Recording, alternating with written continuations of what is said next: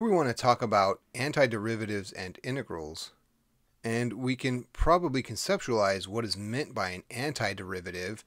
It's like starting with the derivative and then moving backwards and asking what was the original function that gave us this derivative. So for instance, if f prime of x equals x, what is the original function f of x? So then we have to use a little bit of thought and say, okay, well, it's probably something like x squared, right? Because when we take the derivative of that, the squared comes down. When we prime that out, okay. But that gives us 2x, so we're close. How about, what if we tried x squared over 2? Okay, take the derivative of that. The 2 comes down, and then we have the 2 in the denominator, x. Those 2's cancel, leaving us with x. So if the derivative of this function equals x, we've determined that the original function must be x squared over 2. F of x must be x squared over 2.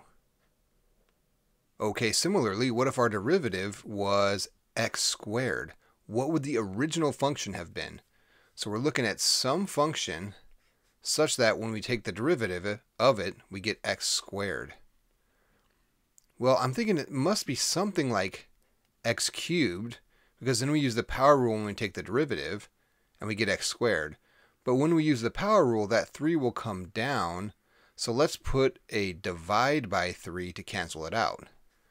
Now we should all agree that the derivative of x cubed over 3 is indeed x squared. Check. So then we'd say that the original function here is f of x equals x cubed over 3. But we're missing one thing on both of these solutions here, because when we go back to take the derivative of these, yes, we would get our original derivatives as desired, but we're missing a constant. So I'm going to say plus c on both of these. Why would I do that? Well, because when I take the derivative of these, that constant just goes away, right? Because the derivative of a constant is 0. So to give the most general answer, we always have to tack on a plus c when we're doing this kind of antiderivative to say, yeah, this could be x squared over 2 plus 10 or plus 15 or plus 1500. When we take the derivative, no matter what that term is, it automatically drops out because the derivative of a constant is 0. So always add a plus c when you're taking antiderivatives like this. So before we move on, I want to stop for a minute and look at what we've discovered. We've discovered something so fundamental, and I even hesitate to call it an antiderivative because that makes it seem like it's a result of a derivative, when in many ways this thing we've discovered, this essentially a backwards derivative, is more fundamental to mathematics than the derivative itself. And this thing we've discovered is called the integral. So we can now say that the integral of x, okay, so the integral is a way of saying the antiderivative, dx, so that's just telling us, this dx just tells us what we're taking the integral with respect to. It gives us a little more information about what we're integrating with respect to. That'll make more sense when we have different variables. That comes in Calc 3. But we've decided that this integral, this antiderivative, is x squared over 2 plus c. All right, and this S looking symbol, it's not quite an S, it's like an S that got stretched out, and there's a good reason for that, and we'll talk about that later.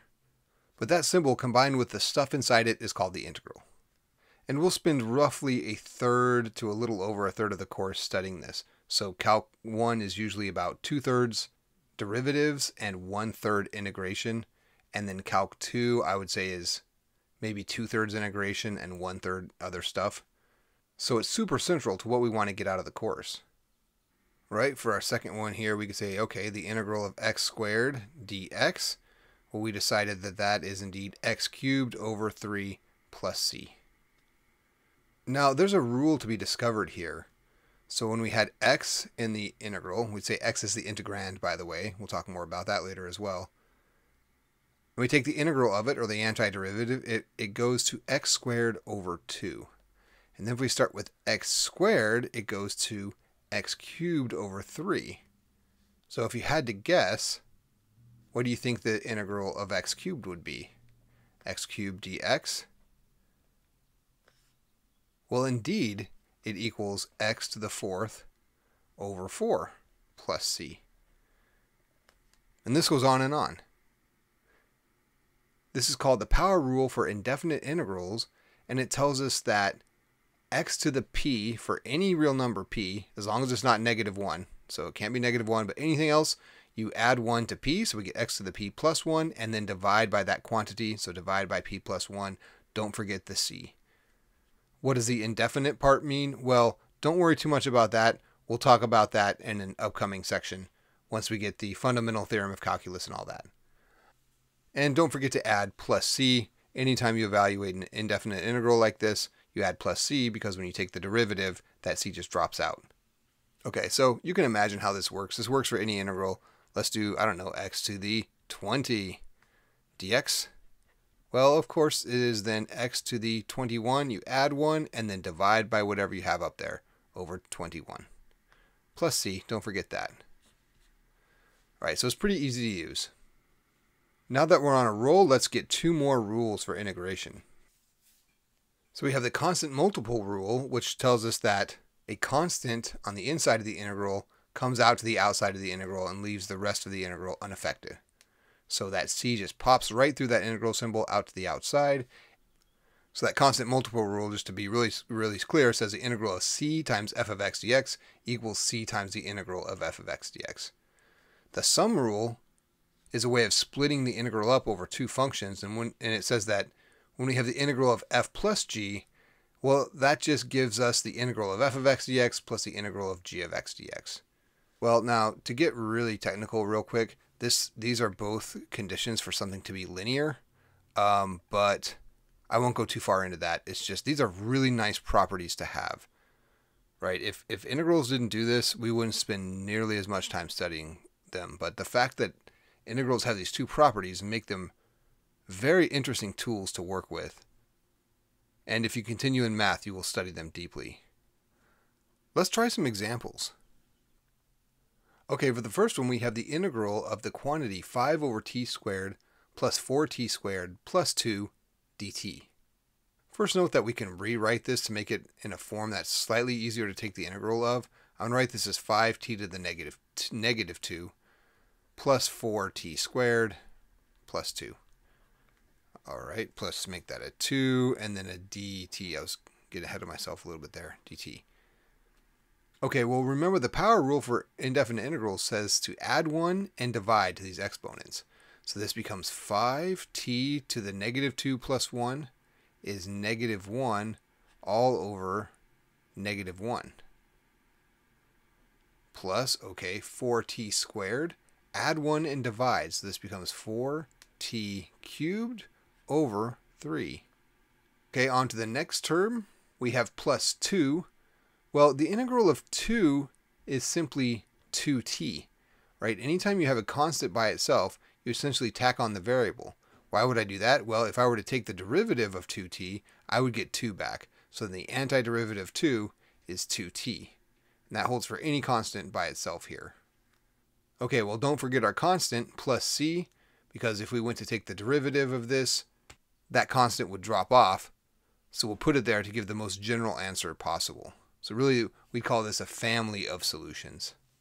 Okay, let's clean this up a little bit. Maybe we can make this, say, 4/3 t cubed minus 5 over t plus 2t. 2t plus c. There you go. It always helps to put answers in a nice form if possible. Moving on to the second one, we have the integral of 5m times the quantity 12m cubed minus 10m. All that's dm with respect to m there. Well, we don't have any kind of product rule for integration.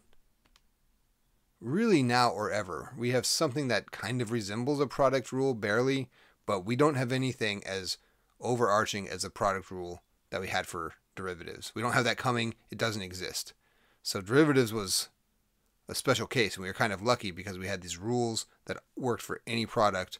We don't have that for integrals. So what do? Well, we get rid of the product for now. So we have the integral of 60m to the 4th minus 50 m squared dm. So dm, and I'll put these back in parentheses, and now we can more easily do this integral. We'll hit it with the power rule, so this is 60 m to the 5th, and then divide by 5, minus 50 m cubed, then we divide by 3, plus c, don't forget that constant. Well, we can simplify this a tiny bit. We could write this as, let's see, 60 divided by 5 is 12. So we have 12 m to the 5th minus, how about if we write that as 50 thirds m cubed plus c. Now you can always check that these are correct by going back and taking the derivatives of them. And I recommend doing that while you're getting used to using this notation and thinking in terms of antiderivatives. It's really easy to get tangled up on how the rules for antiderivatives are different from the rules for derivatives. So check to make sure your integral is correct by taking the derivative of it. Make sure you get the same thing back that you started with. Moving on to part C, we have the integral of the quantity x squared minus 36 all over the quantity x minus 6. Now we don't have any kind of quotient rule for integrals. That's another thing that we don't have for integrals that we did have for derivatives. So that makes integrals challenging. Is there anything else we can do here? Well, yes. Let's just do some old school factoring here. So this becomes the integral of x plus 6 up top times x minus 6.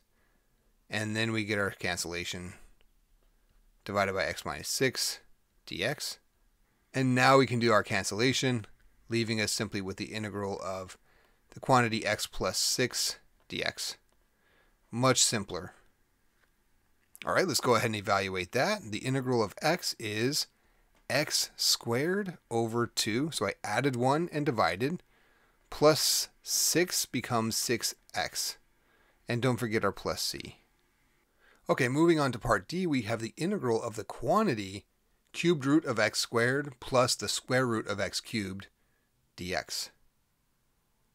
Pause the video, see if you can work this one out on your own. It's challenging, but I think you have the skills built up to do it from the examples we've seen. Try it out. Okay, let's work it together. The first thing I'm going to do is rewrite this, and you always should do this for integrals until you're very good at working with them at least. I'm going to rewrite it as x to the 3, make that to the 2/3 power. So remember that the top variable is the power, the bottom variable is the radical index. So x to the 2/3 plus x to the 3 over 2, because square root is actually 1/2 power. So we have x cubed to the 1/2, which gives us x to the 3/2. All of this is dx. Okay, well now we hit this with our power rule for integrals. So this becomes x to the 2/3 plus 1 over 2/3 plus 1 plus x to the 3/2 plus 1. I'm just evaluating it with the product rule over 3/2 plus 1. Don't forget the plus c. Okay, well here we're going to need some common denominators. Nothing wrong with that. Let's do 3 over 3. And on the other one, let's do 2 over 2. So 3 over 3 down here and 2 over 2. Of course, it's all the same. So this now becomes x to the 2/3 plus 3/3, which is x to the 5/3. So we have x to the 5/3 over 5/3. Well, we can multiply by the reciprocal and write that as 3/5 x to the 5/3. So let's do that. 3/5. And that's going to be a common technique. When you're dividing by a fraction down here, you very quickly will find yourself just multiplying by the reciprocal and calling it good, because it is good. Okay, plus on the second one we have x to the 3 plus 2, so this becomes 5/2 over 5/2. Don't forget your plus c. Let's clean the second term up a little bit. We wouldn't want to divide by 5/2, but instead I'm going to flip it and multiply. So we have 2/5 x to the 5/2. Okay, 2/5. Okay, so there's our final answer. Don't believe me? Well, take the derivative and see if you can get the same integrand back that we started with. That tells you that our integral is indeed valid and correct.